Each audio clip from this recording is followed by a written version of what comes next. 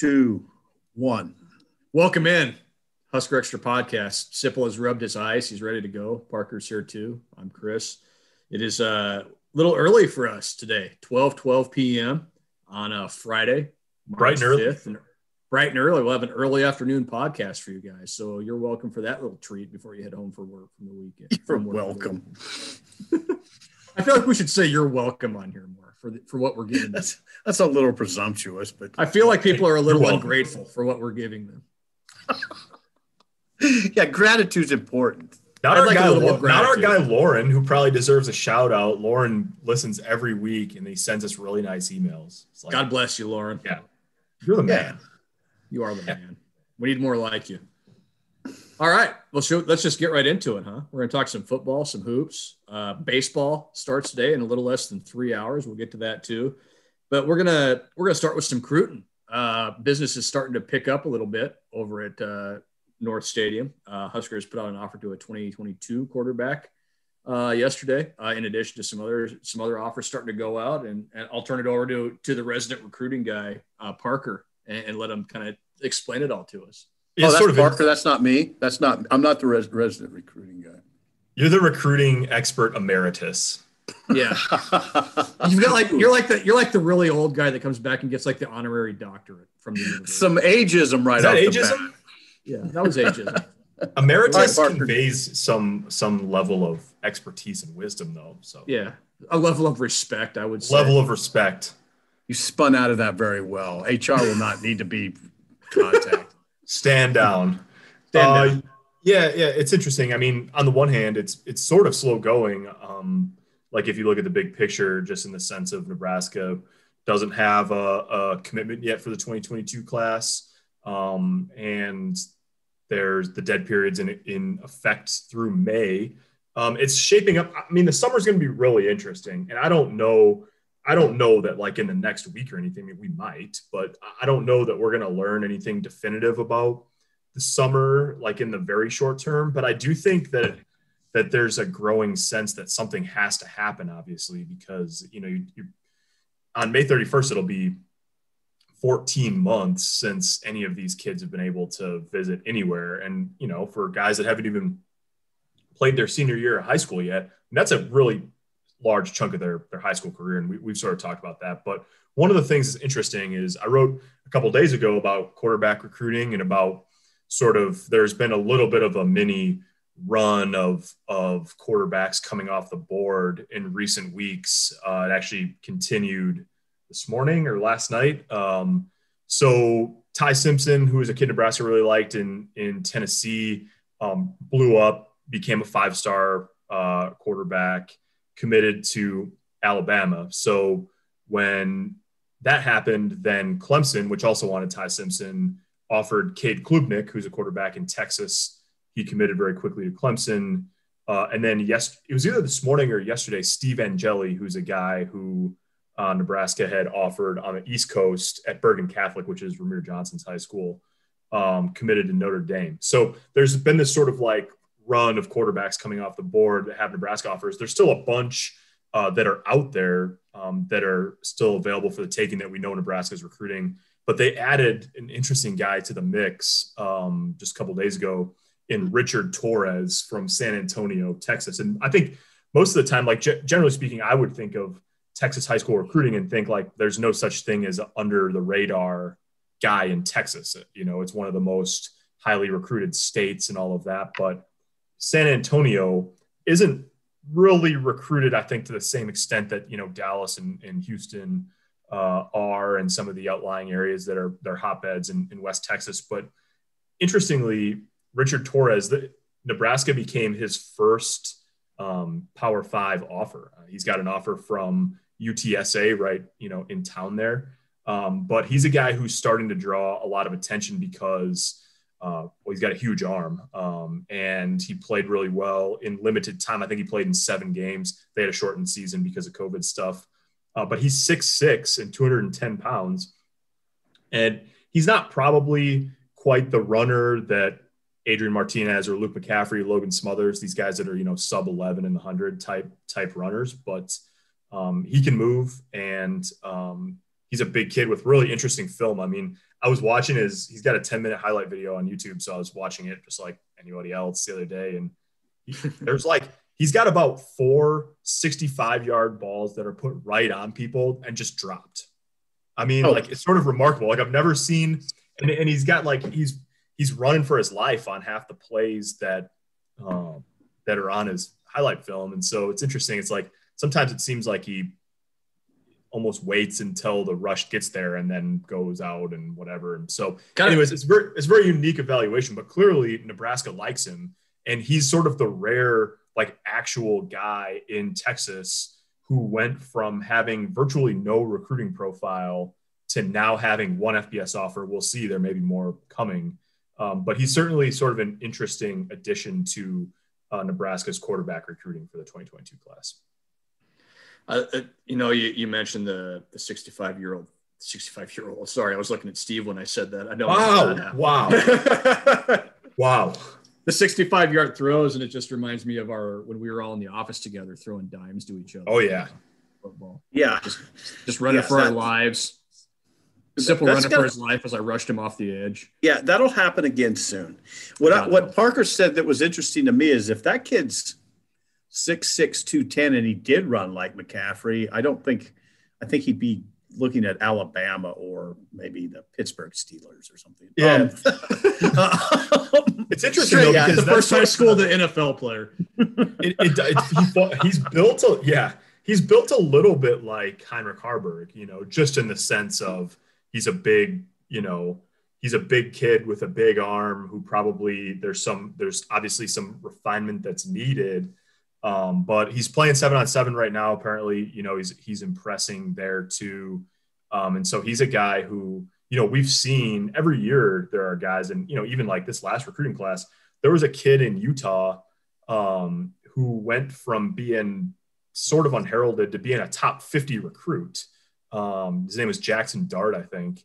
And he completely blew up, and he went from being a guy who, FCS type to going to USC along with another quarterback, but they just felt like he was so good that they couldn't afford not to take him. So it's not unheard of that guys come from sort of off the radar between their junior and senior year and really blow up. It's probably, more, it's still not common, but it's probably more common now given how much the pandemic has limited the ability to go out and, actually see people in person and all of that. So I don't know. I don't know if Richard Torres is the best bet for Nebraska in 2022. There's 6 or 7 other guys that they have offers out to that aren't committed at this point, but they obviously like him. And Mario Verduzco has said ever since he's been here that as soon as they offer a quarterback, the offer is committable. So if anybody who they offer as a quarterback, that person can, if the offer comes from Mario or from Frost, typically it comes from Frost in person. That means, hey, you can commit whenever you want. And so just a new name to watch in that mix. And it'll be interesting to see if Richard Torres, jumps at an opportunity like that, or if he waits to see if maybe, not even like, oh, I'm going to parlay this Nebraska offer into something that might be better, but kids like the respect that comes with scholarship offers. And so maybe he'll wait and see, if other schools come calling in his recruitment too. For the novices in the crowd, typically you mentioned it in your piece that quarterbacks typically commit early in the process. Why is that? Well, I think a lot of times from the quarterbacks, they tend to get offers earlier. There's a lot of good athletes that get offers early at this point, but that's part of it. And then the other part of it is that coaching staffs like to build their recruiting classes around quarterbacks a lot of the times. I mean, quarterbacks typically, not always, but typically you're talking about a leadership position, guy that's going to be a good peer recruiter, and a guy who has a coaching staff you can point to and say, hey, you want to come play with this guy. Mm-hmm. And then frankly, the other aspect of that is numbers, right? Like occasionally you might take 2 quarterbacks in a class, but for the most part, you're going to take 1 per class. And so you get into this sort of, strategic situation where if there's an offer that you like, you might not want to sit around for 2 more months and wait, because what if that school takes someone else? And so that's sort of like, there's a number of factors. wanting to secure your spot and be the only quarterback in a class, and then schools want to build classes around quarterbacks. So that all sort of feeds into it. You saw that, I mean, at the absolute upper crust of college football recruiting, you saw that with the situation with Ty Simpson and Cade Klubnik. I mean, both Clemson and Alabama were recruiting Ty Simpson. And when he went to Alabama, Clemson immediately offered the next guy on their board, Cade Klubnik. They have the luxury of doing that where they can just, target one at a time and say, until this guy goes somewhere else, he's our guy.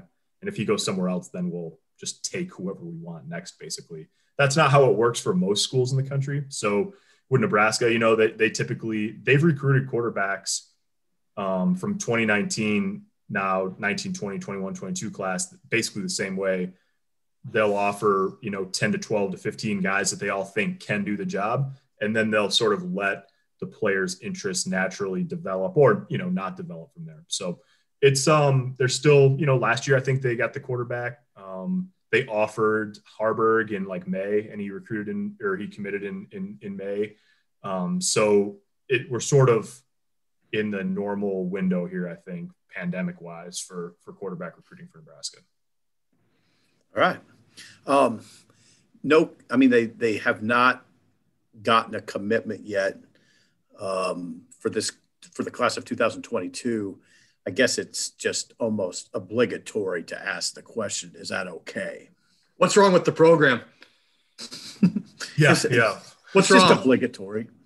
It's okay, but it's getting toward a point where it's not going to be totally fine for like a whole lot longer. I think they were hoping that, everyone was hoping that the dead period would end sooner than it has. And so Nebraska, and they're right about this, there's no doubt about it. They're best off when they can get kids on campus, right? See Lincoln, see Memorial Stadium. Ideally, you want to see a crowd at Memorial Stadium.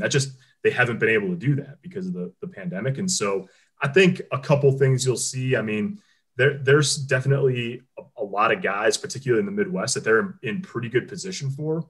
And so I think what you'll see now is if those kids want to wait until the summer to make their decision because they want to take visits, I think Nebraska is fine with that, right? Okay, yeah, come see Lincoln in June, come to on an official visit or whatever. But I think there are some guys, like take the guys that are in, Kansas or Iowa, Colorado, wherever, anywhere in the region. At this point, if those guys were going to, I don't know who's a good example. If the kid's in like Jaron Kanik, for example, he's in Hayes, Kansas, 4 or 5 hours away.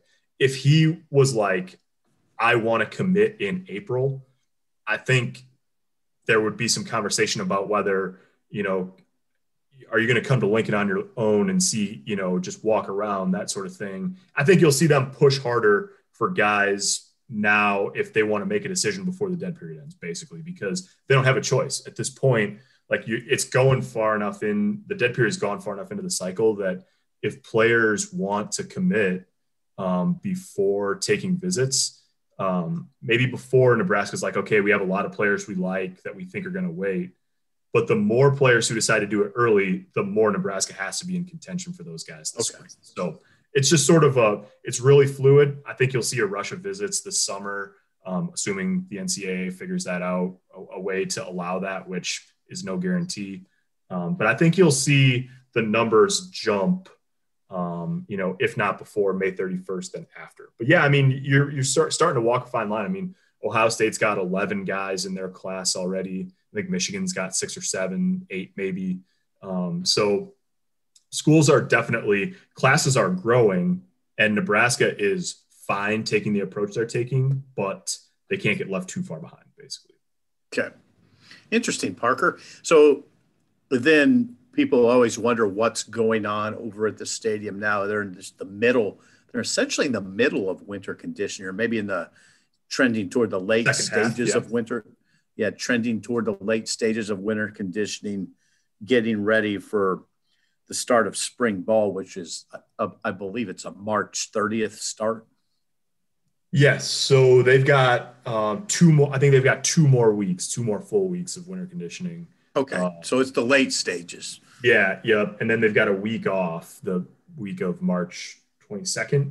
I think they're off that week, then they start spring ball the next week. So they're coming down to it, really. I mean, they're 6 weeks in. It's kind of crazy. Six weeks in or so, 5 weeks in to winter conditioning, a couple weeks left. And then, gearing up for spring ball, which starts in just over 3 weeks. There you go. Nebraska. Steve. Basketball.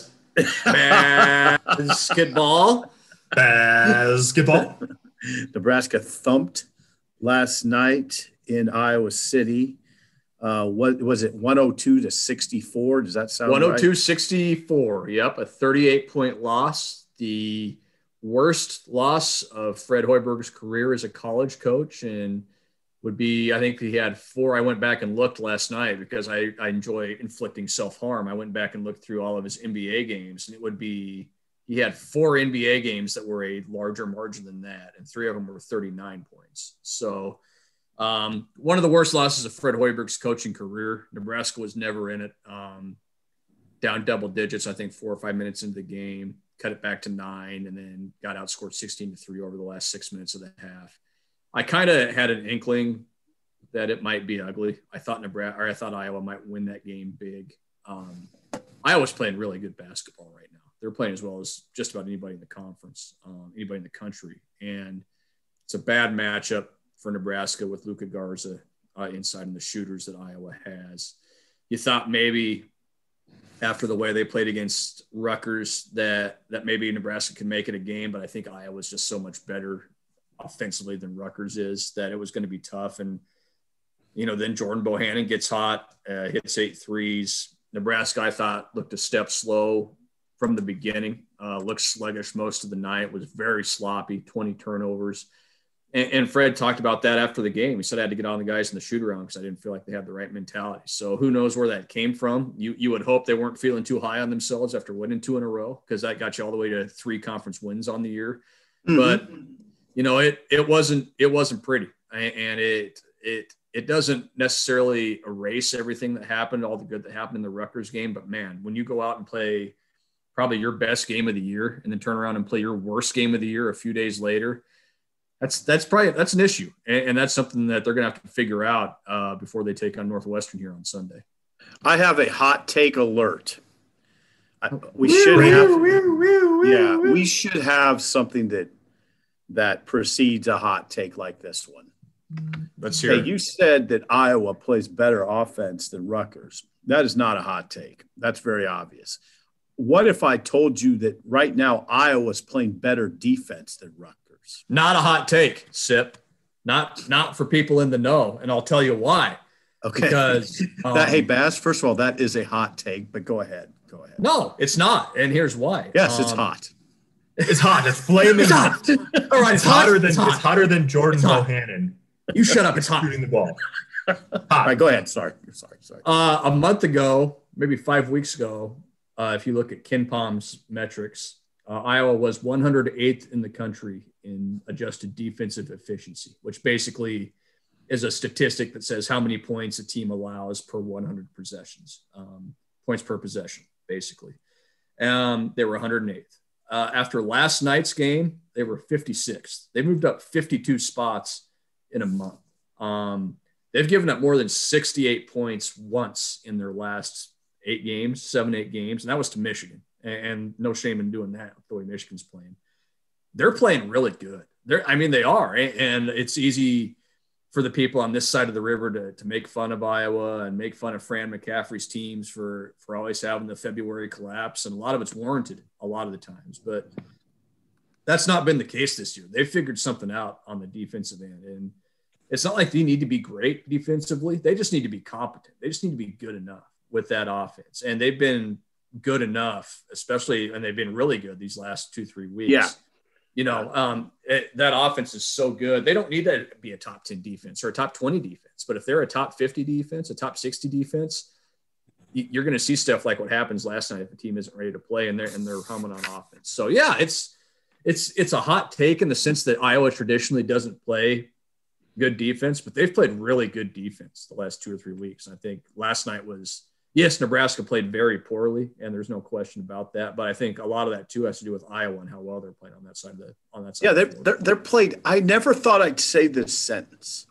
Iowa was playing suffocating man-to-man defense. Yeah, I was playing man-to-man defense right now. Yeah, and it's been a team that plays a lot of zone under Frank, right? Because they have to try and cover things up because their man has not been good. But I mean, just look at the results. I mean, Nebraska had 20 turnovers. And yes, Nebraska turns it over a lot. Right. But they don't turn it over 20 times. They might turn it over 15 times, 16 times. They don't turn it over 20. And the thing with Iowa is if you turn it over, it's a bucket on the other end almost every time. It's not like a lot of teams where you turn it over and a team might get into its half-court offense. Like Iowa's getting it, they're going. And they're looking to put somebody on a poster, or they're looking to kick it out for a three, or they're looking for Bohannon to just pull up from 25 feet and fire it.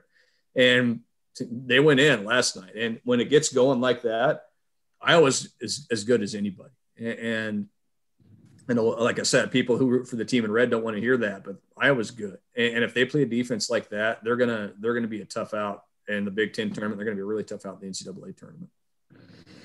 Yeah, the depth that Fran McCaffrey has, the depth of talent on that roster makes me. I mean, it occurred to me last night that watching that game, I wonder if Nebraska will ever have that sort of depth of talent on its roster. They brought in, they lost that Jack Nunge, and that was a loss for them. He was a critical player off the bench, a 6'11" kid. But now they're using number 15. Bass, help me out. Keegan. The freshman Keegan Johnson. Keegan Murray. Yeah. Keegan Johnson's a freshman at Iowa next year. Yeah. Exactly. Keegan Murray is maybe better than Nunge. Go ahead. Go ahead. No, go ahead. Then the other thing that was striking to me is we don't have to go through their starting lineup. You saw what Bohannon did, and you know how good Wieskamp is. People know that. I thought the guys that he was bringing in late looked really good. McCaffrey. Yes. That looks like a good second five to me. Yeah. There's a lot of talent there. And again, Iowa played really well, and Nebraska played really bad. And it didn't really matter who Nebraska was putting on the court last night. They could have run us three out there against them. We could have found a way to score against them the way they were playing. But you're right, Sip. That just again speaks to the depth of talent in the Big Ten. Iowa's probably going to finish third or fourth in the Big Ten with that roster and that team. And that's a really good team.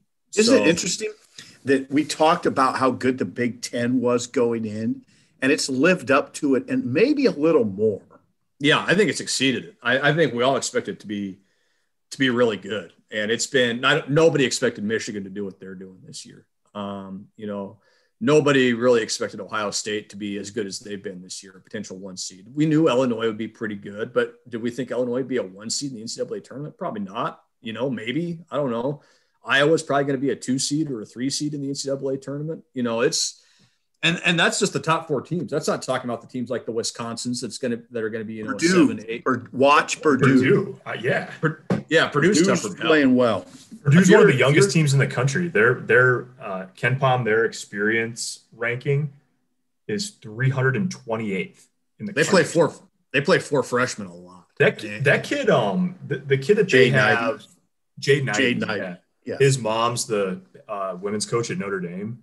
And when they were playing, who they played the other night, I think maybe I was watching them play Wisconsin, and I was thinking, like, if you were starting a program with a freshman in the league, like, how many are you taking, or a freshman or sophomore? Like, how many players in the Big Ten are you taking before that kid? Because he's really not many. Yeah, not many. Yeah. And if you're not taking him, maybe you're taking one of his freshman teammates on that team. That was a really good recruiting class that they got. So. Yeah, I mean, again, Purdue's probably going to be, 7 seed, 8 seed in the tournament. You want to be a 1 seed seeing that? If you're Gonzaga, you want to be seeing Purdue in the second round. I don't, So, yeah. Wait a second, Bass. You putting only a 7? They're only a 7 seed? I don't know. I mean, I'm not a bracketologist. My last name isn't Lunardi, so I don't know. They got to be higher than that. Let's look. Check it out, Parker. Check it out. I'm going to go check out Joe Lunardi. Yeah. Well, the point is, you don't want to be the team on the other side of the bracket playing them, No, You don't. No, they look like a team that can win at least 2 in the tournament to me. I think there's a lot of teams like that in the Big Ten. Illinois could go to the Final Four. They could lose the second round. Iowa could do the same thing. Michigan looks like they're built for the long haul. Ohio State could make a run, could lose in the second round. Purdue, same thing. Wisconsin, same thing. There's a lot of teams that are either going to make deep runs, or a lot of those teams are going to flame out early, and everybody's going to go, well, see, the Big Ten was overrated. Well, not necessarily. No. It's all matchups and all that stuff. But I think there's just a lot of teams that have the potential to make deep runs. And that tells you, again, how good a lot of these teams are, that they have the potential to even be talking about that. Lunardi's latest bracket has 2 Big Ten 1 seeds, Michigan and Illinois, 2 2 seeds, Iowa and Ohio State. And then he has Purdue as a 4. A 4? Wisconsin as a 6. Maryland's a 9. I'm not going in order. I'm just looking at names that pop out here. Rutgers as a 10. If you're a 7 seed, you want to be seeing Rutgers in the first round? Or if you're a 2 seed, you want to be seeing Rutgers in the second round? Hell no, you don't. That team's good enough to beat a couple teams. Mm-hmm. Yeah, it's just hard. So, now the question for Nebraska is that not that they had a lot to play for anyway. Losing last night locked them into the 14th seed at the Big Ten tournament next week, which they're probably going to be anyway, barring beating Iowa and beating Northwestern. But now can you regroup in time to go beat Northwestern on the road? That's a team you can beat. And then you go to the Big Ten tournament and you kind of start looking at matchups there. And looks like Nebraska's probably going to play a Penn State or a Minnesota that first game. And look, you beat both of those teams. You could beat that team. Then you start looking ahead to that second game, and maybe it's like a Wisconsin or something like that. And Wisconsin hasn't played great, the last couple of weeks. That's a team you can beat. Yep. So can you get your minds right? Can you flush what happened last night and look ahead? And I think they can, just because of the way the schedule's set up for them, just playing every other day. You kind of have to do that anyway. So they've been in that mode for a while now, but you can see a path if you squint a little bit for them to win 2 or 3 games here. Absolutely. And then you go into the offseason, I think, completely different outlook if that happens. A potential 11-14 between Penn State and Nebraska to open the Big Ten tournament would be sweet, especially given the way that those 2 games against Penn State played out. Last possession twice, and then having them play again in Indianapolis. Especially, like you say, you got a 6 seed in Wisconsin that isn't playing very well. I mean, both those teams I would think, smell. Yeah, you don't think Penn State's sitting there going, oh yeah, we could go on a run too with the way we play everybody close. So yeah, and Penn State and Nebraska played a few times in the Big Ten tournament, 2 or 3 times I think. They've always been close games there too. So that's an interesting matchup. Minnesota's just a tire fire right now. Like there's not a team in the country that wants the season to be over more than Minnesota right now. That Penn State had them down 20 the other night. Minnesota was in the NCAA tournament 2 weeks ago, and now they can't get out of their own way. So, yeah, I think that's it's just brutal. Marcus Carr scored 1 million points, but I mean that Richard Pitino's turbo fired up in Minnesota. Yeah, Richard. It's Richard. Yeah, Richard. Rick is coaching in Iona. Little Richard. Young Richard, not little Richard. Yeah, I shouldn't say that. So yeah, I think if you're Nebraska, you look at that and you go, we're in an okay spot, but we got to put this one behind us and figure out what we're going to do. Yeah, they play at 1:30 on. Is it 1:30 on Sunday, Baz? I think it's 12:30.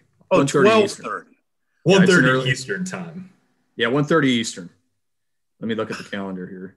Okay. That's a 12:30 Central. Okay. Yep. That always messes me up. So it's a 12:30 game. It's critical. I'm serious. They need to get rest today. Yeah, they do. If I was Fred, I'd say don't just stay off your feet as much as humanly possible. Yeah. Well, see, that's what they did before the Iowa game too. They did that before the Iowa game too. They took that day off after the Minnesota or after the Rutgers game. Came back, walked through the next day, did a good hard walkthrough in Iowa, and then we saw what happened. So we'll see if they changed up. But you're right. So if they need to get off their feet, knowing that this is a much more winnable game than the one they just played, for sure. Tough though. Northwestern will not be easy to beat up. No, they play teams tough. They beat Ohio State early in the year. They started 3. It was a long time ago, but Northwestern started 3-0 in Big Ten play. They're very capable. That's a team that returned about everybody from last year. Hey, Baz, hey. we didn't even mention Teddy Allen. I got a question for you. Monday morning, were you surprised by that announcement that Teddy Allen was leaving the program? Well, I was feeding my son a bottle when the news came out. So in that sense, yes, I was. Am I surprised that he left the program? Yeah. Not necessarily. No, I don't. I think most people probably saw that playing out after 1 year. Am I surprised at the timing of it? A little. Yeah. Just with 4 games left in the regular season. And people say, well, how do you do that? And how does that happen? And we may never know the full answer. I reached out to Teddy a couple times just to see if he wanted to talk about it. And he didn't respond, which is his prerogative, and that's fine. But, it's a deal where in my mind, I think he was pretty hurt. I think that wrist was pretty hurt. And you know what are you playing for at that point? You're in a season that's going nowhere. You've got a potential pro career ahead of you. To me, it was almost like an opt out without actually opting out, in a sense. Get the wrist healthy, focused on school, get it done, get graduated, get on with your life. It's been a long road for Teddy, and we all know that. Both before college and his college experience, he's traveled a lot of miles and been a lot of places. So it may be, I think it just got to a point where he was ready to be done, and with the way that he didn't really fit with what Fred Hoiberg wants to do offensively, schematically. I think it's pretty clear this is probably a mutual thing. And again, we may never know how it went down, but I could envision it being a deal where Teddy went to Fred and said, you know what, Coach, I don't know if I want to keep doing this. And Fred said, all right, that's fine. We wish you luck and we'll support you. And Fred said as much after the game the other night. We'll support Teddy the way we can. Parker had a good theory, Baz, as to why. I mean, the one unanswered question in all that is why not just sit on the bench with your teammates for the rest of the season? But Parker, what was your theory on that? Well, it was similar to, there was this conversation about in football with some of the opt-outs that you can't, the reason why teams were strict about, okay, if you're not going to play, you can't be around the team is because of COVID protocols. Like you can't, if you're not going to be practicing every day and be playing this year, like there's not real, you can't really have someone who's not all the way bought into being on the floor and practicing every day, because those guys are sacrificing a lot in terms of COVID protocols and what are you doing and what are you not doing. And regardless of, obviously it's obvious at this point that most of the basketball team has had it. I mean, that's why we had the shutdown earlier this year, but still, I mean, you just can't really have guys that are just around this year. So not really the way it works. Yeah. Yeah. And I think that's a good theory, Parker, and that's maybe something. It's certainly not something I really thought about, and maybe something not a lot of people have thought about. But you're right. For what they've gone through, are you really going to risk having a guy that's not getting tested every day, that's going out, that's not practicing, that's not locked down? Of course you're not. You want to do this the right way and finish it out. So no, it is what it is. It's pretty clear, I think, from what we've heard publicly that it was an amicable split. I know Teddy on social media has continued to support his teammates at Nebraska over these last few weeks. It's not like he's just shut down and is not supporting those guys anymore. He's continued to do that. So, I think we all thought when Teddy committed here and signed here that the fit was maybe a little iffy and Nebraska was taking a risk. And there was times when it paid off. Certainly the game against Penn State, one of the great individual performances in Nebraska history, it showed what Teddy can do, but a lot of times it wasn't a great fit. And you wrote about this too, Sip. The ball would stick in his hands a lot in an offense where you need to keep it moving and you need player movement and ball movement. He took some risks defensively that Nebraska doesn't necessarily want their players taking. And Teddy's going to play the way Teddy plays, and that's not good, bad, or otherwise. It's just how it is. And the way Teddy plays is not a way that Fred Hoiberg wants his team to play. So you do this now, it's over with. It's a clean break. It wasn't messy, as you wrote, Sip, and it didn't become a distraction. And then now both sides can move forward and get on with things.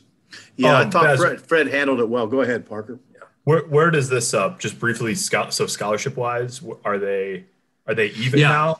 Yeah, they're now at the 13 scholarship limit for next year. And I've had a few people ask me, what does this mean? If Thor Brownerson and Kobe Webster come back next year? Well, they don't count against the limit next year. So it doesn't really make any difference with those two guys. So yeah, they're at the limit. They were one over. There will certainly be more attrition coming, probably in the next 2 weeks or so, I would say. A few days after Nebraska's done the Big Ten tournament, Fred Hoiberg will meet individually with all those guys, with each of those players, and kind of figure out where they want to go. And it would not surprise me to see multiple guys head out again. I don't think it'll be the exodus we saw last year, and certainly not in Fred's first year. I think you'll see a lot of those core guys back, a lot of those rotation guys back, but certainly it's going to be a deal where you probably see, 3, maybe 4 guys head out and find greener pastures. And we're not going to mention names here. We don't need to do that, but you can see who plays in the games and who doesn't, kind of figure it out. Let's just do one thing. The core guys are Lat, Mayan, Derek Walker. Who else would you say? Delano Banton, Trey McGowan's, Shamil Stevenson, maybe in that group. Okay. Derek Walker, did we say him? Derek Walker. Yeah, we said Derek. Yeah. Oh, the other big man, Eduardo Andre, seems like a guy that should be back. And look, you bring those guys back, and you add that recruiting class to it next year, top 25 nationally. You got something cooking there, and you add a couple of transfers through the portal. They maybe go find a point guard in the portal. Maybe a wing that can shoot it at a high level, can score it at a high level. Not that those grow on trees or anything in the transfer portal, but a guy that's proven he can do it. And all of a sudden, you got a pretty solid roster for next year, and you've got a roster of guys with some continuity to it going into next year. Certainly more than they've had the first 2 years. All right, good hoops discussion. That was good hoops discussion. Should we talk a little baseball and get out of here? Yeah. Yes. Yeah. So at 3:00, you have some work duties. I do have some work duties at 3 bells here, 2 hours and 11 minutes away at this point. Nebraska opens the season down in Round Rock, Texas.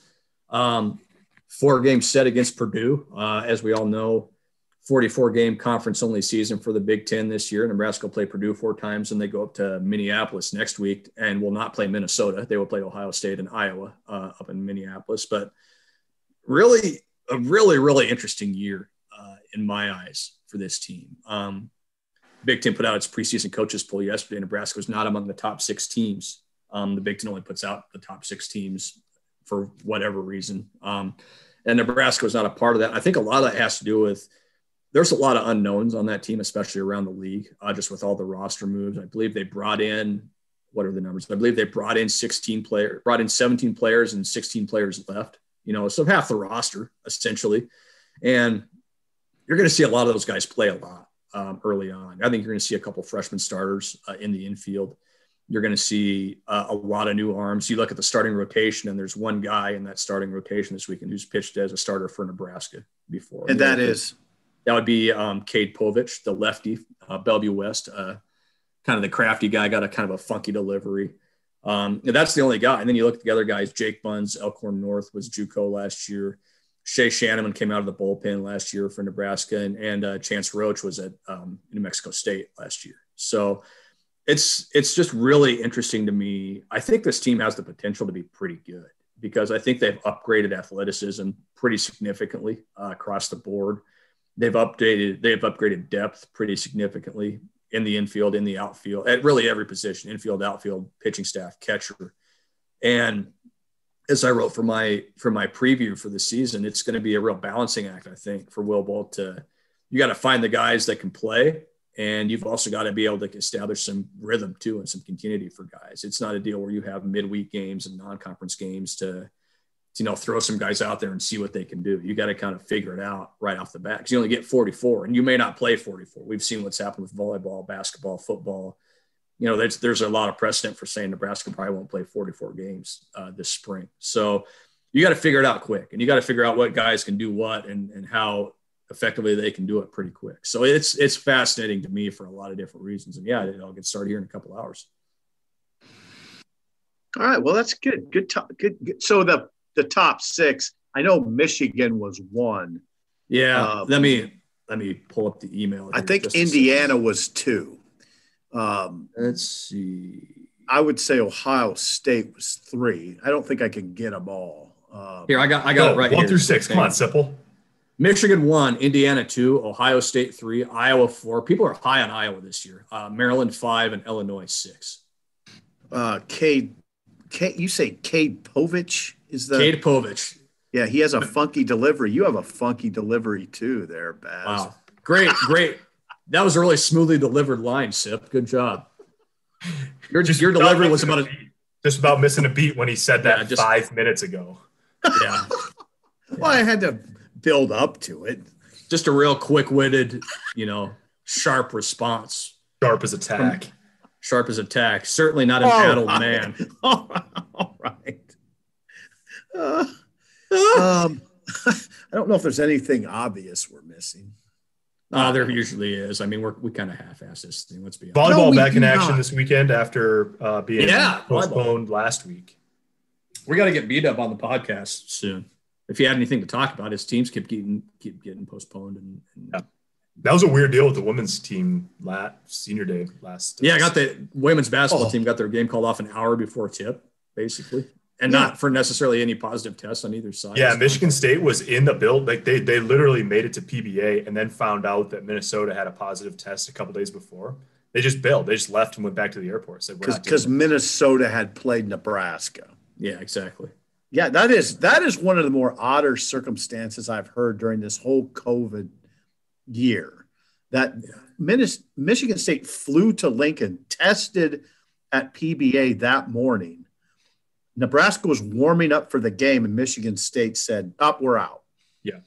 How you can kind of tell? You know how you can kind of tell based on statements and just the way people say things? Like, you could tell that the Amy Williams and company was that one stuff. I've noticed something about Amy. Her statements are, you can tell when she's angry or doesn't agree with what happened. Yeah, I think they were hot about that. Well, and they had a right to be, right? Like, it's senior day. You're honoring people that been in that program a long time, and you think you're playing. Your players are in uniform and they're warming up, and Michigan State says, "Oh, nope, sorry, can't do it." And even even if that falls in line with the medical, guidelines and all of that, like, it's still just incredibly frustrating to come that close to playing a game and then having it pulled. Yeah, even in these out of ordinary times, that skews way out of ordinary. I mean, just think of it from a cost perspective for Michigan State. They flew in. I mean, for nothing. Yeah, for nothing. Yeah. And you can make the argument, right? Like, if you're Michigan State, you can make a compelling argument of like, well, we had every intention of playing. We flew all the way there. We paid the money to make the trip and all of that. Absolutely. It just wasn't. It just wasn't. And then Michigan State, has had its own trouble recently. I think at that time they had multiple programs shut down already. And so, I mean, you can understand postseason coming up and all that, but man, that was a kind of a wild one on Sunday. Yeah. Crazy times we live in. We'll see what happens with baseball with that going forward, because I'm sure something bizarre is going to happen with that too at some point. So, all right, that was a good one, fellas. We'll wrap her up. I need to eat lunch. I need to get settled in for this baseball game. So until next time, we'll talk to you guys next week.